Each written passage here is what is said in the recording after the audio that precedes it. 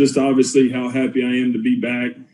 15 years have gone by since I spent my last fall in Norman. So humbling for me to be back in this position, being the offensive coordinator, sitting in a great chair that's got a ton of history and a ton of tradition, and look forward to, fighting for every inch, every single day to continue to build this thing the right way. Fired up about getting the opportunity, obviously, to work for Coach Venables. His passion, his vision, his consistency is something that you can feel every single day. And we've got a great thing going. It's going to be a lot of fun. I think I always wanted to be back, having the opportunity to be back. I've told a lot of people I've got asked to come to Oklahoma twice. I said yes as fast as I could. And that's the reality of it. So when Coach Venables called me, said, hey, I think there's an opportunity that this could happen. Want you to be my guy. He said, you got any questions? I said, where's the pen? I want to sign as fast as I can. So was always hopeful to be back in this position that I'm in right now.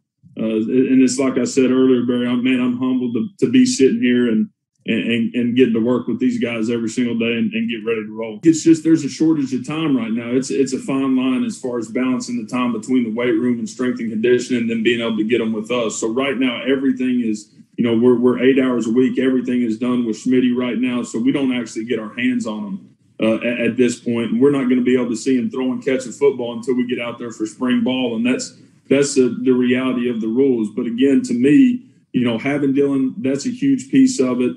But what we're trying to do is we want to find ways to get them the install, right? In pre-spring, spring, summer, and then fall camp. And I feel like if they're going to get it 4 times before we ever step on the field against UTEP mentally, then we're going to be in a really good spot. So we're going to be able to get that done and be in a good place once we get rolling. I think the thing that I've continued to say is genuine juice. There's a lot of fake, fluffy juice out there and energy with guys. But I think when you walk in the building, we really do have genuine juice. We care about young people. We care about, the people that we work with every single day, and we care about Oklahoma football and the University of Oklahoma. And so I think it's very, very unique because we're all tied so tightly together that guys, when they walk in the building, they feel that, they see that, and it's nonstop throughout the weekend. And it's been refreshing. It's been great. And we're going to continue to build on it.